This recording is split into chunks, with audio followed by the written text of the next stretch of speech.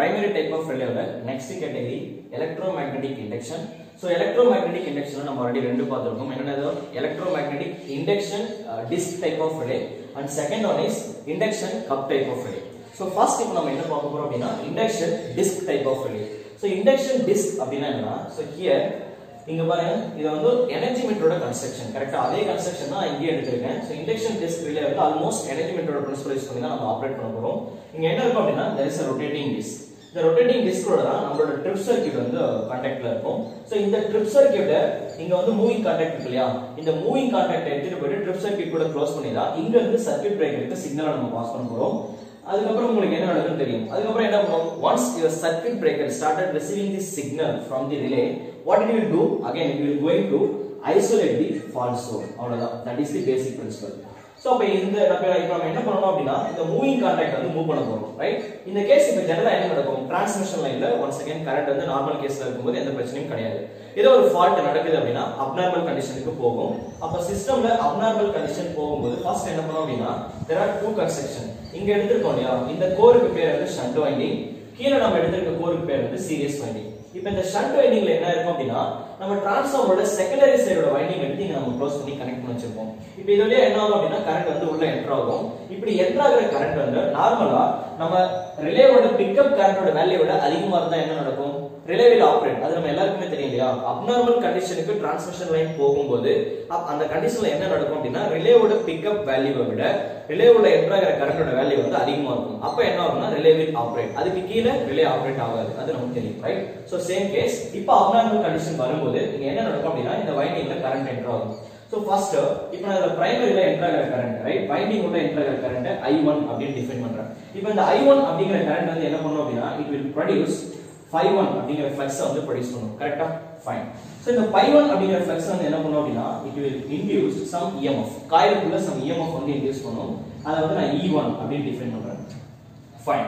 இப்போ இந்த இன்டியூஸ் ஆன EMF என்ன பண்ணும் அப்படினா உள்ள சர்க்யூட் குள்ள ஒரு எட்டி கரண்ட் வந்து இந்த டிஸ்க்ல வந்து கிரியேட் பண்ணும். சோ அந்த கரண்ட் வந்து I will call it as IE1 clear. இது சப்ளை கரண்ட் இது எட்டி current. First task is over. அதே மாதிரி என்ன நடக்கும் அப்படினா we have one more coil that is secondary. இப்போ இந்த செகண்டரியில போற கரண்ட் இது வந்து secondary winding R otherwise it is called as series winding அப்படினு சொல்லுவோம் ரைட். இப்போ இந்த காயில்ல இருந்து இதுல போற கரண்ட் வந்து என்ன பண்ணும் அப்படினா let me call it as I2 second டிஸ்க்ல right அதாவது செகண்ட் வைண்டிங்ல போற கரண்ட் இது I2. அப்ப இது ப்ரொடியூஸ் பண்ற ஃப்ளக்ஸ் என்னது ∅2 இதுல இருந்து இன்டியூஸ் ஆகிற EMF E2 அப்ப இது ப்ரொடியூஸ் பண்ற eddy current IE2 that's all. இப்போ இங்க என்ன நடக்கும் அப்படினு பாத்தீங்கன்னா एक्चुअली பிரைமரி காயில் இருக்கு இல்லையா ரைட். சோ இந்த ஷண்ட் வைண்டிங்ல இருக்க காயில்ல ப்ரொடியூஸ் ஆகிற ஃப்ளக்ஸ் IE2 கூட இன்டராக்ட் பண்ணும். அதே மாதிரி செகண்டரி காயில் இருக்கு இல்லையா series shunt that is series winding இதுல ப்ரொடியூஸ் ஆன ஃப்ளக்ஸ் வந்து இந்த எடி கரண்ட் IE1 கூட இன்டராக்ட் பண்ணும். இந்த கவுண்டராக்டிங் என்ன பண்ணும் அப்படினா it will create a torque right. அந்த டார்க் வந்து என்ன பண்ணும்னா இந்த ரொட்டேட் வந்து இந்த டிஸ்க் வந்து ரொட்டேட் பண்ணிக்கும் அவ்வளவுதான் that is the basic operation clear. So first என்ன வரும் இதுல கரண்ட் வரும் அதே மாதிரி இதுல போற கரண்ட் இது வந்து I1 I2.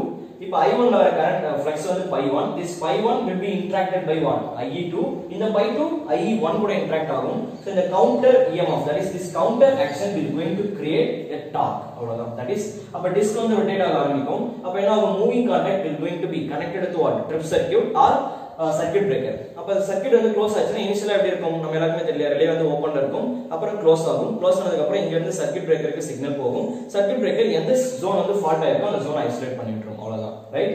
Okay operation is over. இப்போ நெக்ஸ்ட் திங் என்ன வரும் அப்படினா with this we have one more setting that is called flux setting bridge அப்படினு சொல்லுவோம். இது எதுக்காக அப்படி பார்த்தோம்னா யூசுவலா நம்ம சர்க்யூட் பிரேக்கர் நம்ம ரிலேவோட ஆபரேட்டிங் கரண்ட் வந்து சப்போஸ் இப்போ வந்து ஒரு 100 ஆம்பியர் தான் இருக்குன்னு வெச்சுக்கோங்க. இப்போ என்ன இருக்கு அப்படினா நம்ம சிஸ்டம்ல வந்து இப்போ நான் வந்து ஒரு ரிலேவோட ரேட்டிங் வந்து இன்கிரீஸ் பண்ண ட்ரை பண்றேன். ஒரு 200 ஆம்பியருக்கு இல்ல 300 ஆம்பியருக்கு எனக்கு வேணும் அப்படினா we can use this flux setting bridge. இப்போ இந்த flux setting bridge யூஸ் பண்ணி நாம என்ன பண்ணிக்கலாம் அப்படினா we can increase the number of turns right as or we can decrease the number of turns. There are two cases. இங்க யூசுவலா நமக்கு என்ன இருக்கு அப்படினா we know the MMF developed or the force is called MMF magnetomotive force அப்படிங்கறத நம்ம எப்படி calculate பண்ணுவோம் number of turns into current I. இப்போ MMF ஓட வேல்யூ வந்து கான்ஸ்டன்ட்டா இருந்தது அப்படினா number of turns will be inversely proportional to current I கரெக்ட்டா. அப்ப if you need more current then we have to reduce the number of turns. அப்ப இங்க போய்ட்டு நாம என்ன பண்ணிக்கலாம் the flux setting bridgeல number of turns reduce பண்ணி we can increase the pickup value of your relay, right? That's all. So that is the basic fundamental operation behind of induction disc relay. So இதே மாதிரி இன்னொரு relay இருக்கு நம்ம சொன்னோம்லையா, that is called induction cup relay. இப்போ induction cup relay வந்து எப்படி act பண்ணும் அப்படினா same operation, there is no big difference. இப்போ induction cup relay, this is induction disc relay. Induction cup relay னா எப்படி இருக்கும் அப்படினா we have 4 poles. நடுவுல என்ன பண்ணிருப்போம் அப்படினா that operation also இதே மாதிரி தான் ஆபரேஷன். ஆனா என்ன இருக்கு நடுவுல we are using hollow cylinder, right? hollow cylinder அப்படினா சென்டர்ல வந்து என்ன இருக்குதா சிலிண்டருக்கு நடுவுல ஹோல் இருக்கும். இது எதுக்காக அப்படினா hollow cylinder யூஸ் பண்ணோம் அப்படினா திரும்பவும் இங்க north pole, again let me take south pole, again north pole, let me take south pole, right? Otherwise you will do one thing. Okay, I will go like this. இப்போ இந்த மாதிரி நம்ம நாலு போல வந்து எடுத்துக்கிறோம் அப்படினா நடுவுல நமக்கு என்ன இருக்கு சிலிண்டர் இருக்கு, that is called hollow cylinder. திரும்ப என்ன ஆகும் அப்படினா வெளியில நார்த் போலுக்கும் சவுத் போலுக்கும் நடுவுல நம்ம என்ன பண்ணுவோம் அப்படினா கரண்ட் கொடுப்போம், right? So north போலுக்கும் south pole same supply, north pole same supply. அப்ப என்ன ஆகும் பாசிட்டிவ் நெகட்டிவ் நடுவுல திரும்ப ரெண்டு current I1 I2 same action. I1 pi1 produce பண்ணும், அப்புறம் E1 அப்புறம் IE1, I2 pi2 ப்ரொடியூஸ் பண்ணும், pi2 ஆல E2 ப்ரொடியூஸ் ஆகும், E2 ஆல என்ன ஆகும் IE2 வரும். அப்ப என்ன ஆகும்னா டிஸ்ப்ளே இந்த ஹாலோ சிலிண்டர் இருக்கு இல்லையா, அந்த சிலிண்டர்ல வந்து என்ன ஆகும்னா எட்டி கரண்ட் ப்ரொடியூஸ் ஆகும். அந்த எட்டி கரண்ட்டுக்கும் இந்த போல்ஸால கிரியேட் ஆகிற மேக்னெட்டிக் ஃப்ளக்ஸ்க்கு நடுவுல என்ன நடக்கும் அப்படினா ஒரு டார்க், அவங்க ரெண்டு பேரும் இன்டராக்ட் பண்ணி டார்க் கிரியேட் பண்ணி induction cup type of relay வந்து என்ன ஆகும்னா திரும்ப ஹாலோ சிலிண்டர் வந்து ரொட்டேட் ஆகும். அது என்ன ஆகும் சேம் சர்க்யூட். அப்ப மூவிங் கான்டாக்ட் கூட கனெக்ட் ஆயிருக்கும். அப்ப எப்பலாம் அப்நார்மல் கண்டிஷனுக்கு போதோ அப்பலாம் டிஸ்க் வந்து ரொட்டேட் ஆயிட்டு சர்க்யூட் பிரேக்கர் வந்து க்ளோஸ் பண்ணிடும். அதாவது ரிலே வந்து க்ளோஸ் ஆகும். ரிலே வந்து க்ளோஸ் ஆச்சு அப்படினா சர்க்யூட் பிரேக்கருக்கு வந்து சிக்னல் போகும். அப்ப என்ன ஆகும்னா ட்ரிப் பண்ணி விட்டுரும் as usual, right? So same procedure. So இப்போ நம்ம இதல வந்து அண்டர்ஸ்டாண்ட் பண்ணிக்க வேண்டியது ஒரே விஷயம் மட்டும் தான். ரெண்டு கரண்ட்க்கு நடுவுல என்ன ஆகும் அப்படினா இன்டராக்ஷன். pi1 க்கும் i2 க்கும் pi2 க்கும் i1 க்கும் நடுவுல ஒரு இன்டராக்ஷன் வரும். So இவங்க ரெண்டு பேரும் சேர்ந்து என்ன பண்ணுவாங்கன்னா they will produce a resultant torque. அந்த resultant torque வந்து எப்படி இருக்கும் அப்படி பார்த்தீங்கன்னா that is directly proportional to torque. யூசுவலா நம்ம எப்படி கால்குலேட் பண்ணுவோம் pi into i, கரெக்ட்டா? ஆனா இங்க எத்தனை இருக்கு we have two different fluxes and two different currents, right? அப்ப இது எப்படி எழுதுவீங்க we can write like this pi1 ie2 minus pi2 ie1. So இவங்க ரெண்டு பேருக்கு நடுவுல இருக்க டிஃபரன்ஸ் தான் சிஸ்டம் வந்து டார்க் கிரியேட் பண்ணும். கிளியர்? சோ இத சப்ஸ்டிட்யூட் பண்ணீங்கன்னா ஃபைனலா உங்களுக்கு என்ன கிடைக்கும் அப்படினா torque will be directly proportional to you will get, I am writing answer directly, you will get omega square pi into sin theta கிடைக்கும், right? So the torque is going to be maximum when the value of theta become 90 degree.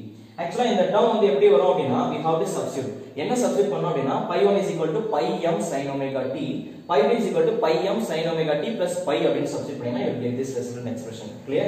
That's all. So we will obtain maximum torque when the value of pi equal to 90. So this is all about induction disc relay and the induction cup relay. Just to try to understand the basic principle behind of this, right?